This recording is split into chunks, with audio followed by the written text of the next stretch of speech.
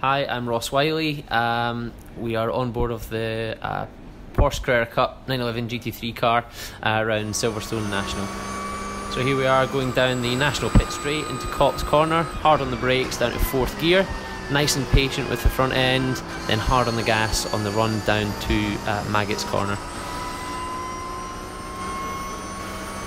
Turning in, braking hard over the curb, getting the car all the way down to 2nd gear, careful not to lock the brakes.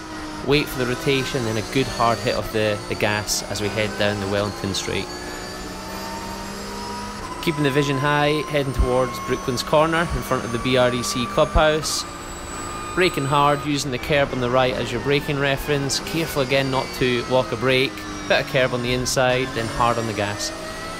Brake hard. This corner you've got to be super patient with the throttle pedal. Wait for the car to rotate, then hard on the gas as we then enter the National pit straight, and that is a short lap of Silverstone National Circuit.